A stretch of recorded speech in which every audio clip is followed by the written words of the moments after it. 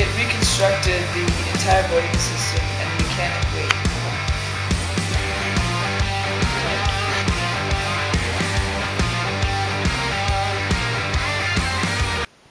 What is the purpose of the 15th Amendment?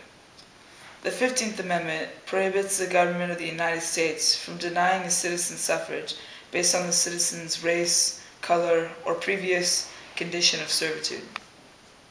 Why is this significant? The 15th Amendment is significant because it reconstructs the entire voting system of the United States, and it changes all the mechanics and the rules of voting. It was one of the first amendments that began to provide citizen rights to colored people and people of different races and people that had previous conditions of servitude. And it was something that nobody had ever seen before in our time, and it was a changing experience for people around the world. Now, this amendment is also important because it was one of the products from the Civil Rights Movement, which was very important in giving a lot of colored people their rights. And it's something that most people tried to deny, and they tried to stop them from getting these different rights that people had. And this is one step that led to many other steps for freeing those colored people and slaves and the like from the bonds that they had in America. Do you feel that the amendment gave those citizens their rights right away and they were granted them immediately without question? No, I think that this is just a stepping stone to further rights that they would obtain later on as history went by. And this was thinking about it, this is just that one right that they were given in this amendment, and they didn't necessarily get all those other rights that they have now, but as time continues and more of the civil rights is looked upon, then they start to get those different rights that they wanted. What were some possible outcomes of this amendment? Some possible outcomes of this amendment included citizenship rights for colored people and slaves, as well as the voting rights that they received from this amendment. However, there were a lot of other fundamental changes in the U.S. because of this amendment. A lot of racially based laws and rules and regulations began to change, and we started to have termination and altercation of most of the racially biased laws, which is important because this opened up and provided more abilities for the African Americans and Mexicans and Hispanics and all the different racially ethnic groups. What do you think the U.S. would be like without this amendment?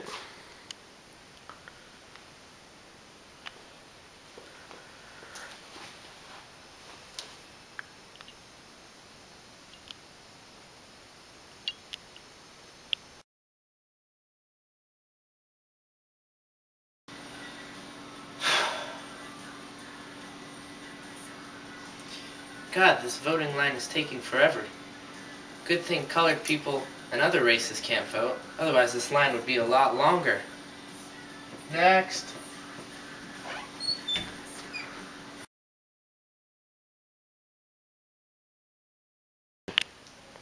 What is the 26th Amendment? 26th Amendment gave voting rights to citizens age 18 and older. How did the amendment change the voting pool? It gave younger citizens more of a liberal approach towards our government and basically more freedom. When was this amendment ratified? This amendment was ratified during the Vietnam War because of all the student activism that protested against drafting into the war. So the Congress made this amendment because of student activism. Alright. So the 26th Amendment was ratified in 1971 because all the student activism against going to Vietnam War. And why was this amendment ratified? It was ratified because a lot of the students were rebelling against being drafted at such an early age.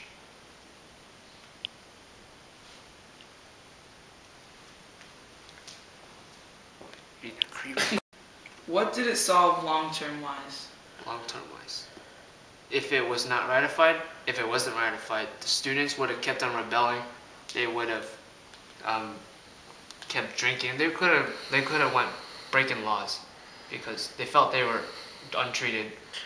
They felt they were treated unfairly because they couldn't vote, and some citizens that were age 21 over could do all those things. Alvin. Alvin. Alvin. Alvin. What do you think the U.S. would be like without this amendment? I think 18-year-olds will start drinking, smoking, and doing really bad things. Do you have the illicit drugs? You trying to toke up? Yes, I will take a hit of that doobie.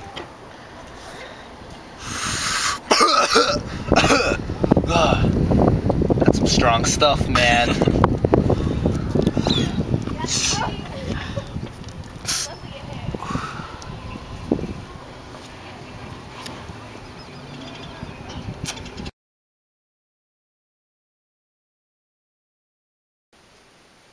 What is the 19th Amendment? The 19th Amendment basically has to do with women's suffrage. So basically what I'm talking about is that it has to do with women's right to vote. So it gives women that right to vote. They want to have an input in the government. They want to have their say, and it just kind of it gives them that power, you know. And it's really a big part of empowerment to women. What spurred this event? What spurred this event was that women really wanted their rights. They wanted equality. They wanted their power. So they wanted that women's suffrage. They wanted the right to vote because it gave them that power, like I had stated earlier. It gave them the equality. So they had a political say this way. There were protests. There were marches. Women's suffrage. It was a big thing. It was empowerment for women. And so what they were really doing is they wanted equal rights. And it's very symbolic of their wanting equal rights. Was there a major event that caused this amendment? The major event that caused this amendment was World War II. I mean, the men, they were all out overseas. They were all fighting. They were doing all that manly man stuff overseas, and fighting the Axis in World War II. So the women back home, they really had to they had to take the roles of the men. So there was Rosie the Riveter, all that stuff, and they were basically working man's jobs. They were doing their shifts. They were working in factories. They were doing all this hard stuff. So it just kind of that made them realize how strong they really were, and that the role of the modern housewife, that just wasn't what was right for them. So it led to those protests and the want for women's suffrage. So it was the main cause of this event. How has it affected our society and social view?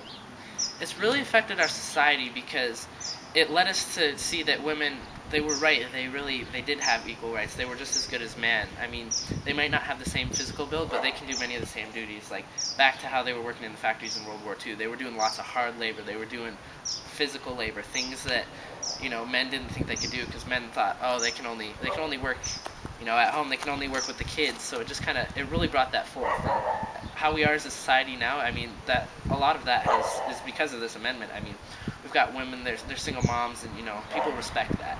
They can see how hard they've worked and how strong that person really is.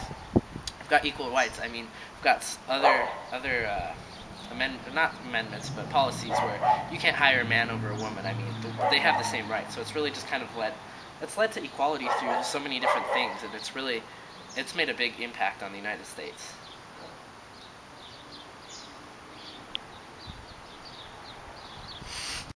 What do you think it would be like without this amendment? What would the United States be like without this amendment? Yeah. I mean, just imagine. Dude, it was a heck of a long day at school. Tell me about it. Bro, my mom Bessa made me a sandwich. Man, my sister made me a heck of a good sandwich the other day. It's like, I mean, I guess that's what they're good at, right? And cleaning my room. Yeah. It's a good thing they can't vote. I mean, could you imagine that? Bitch.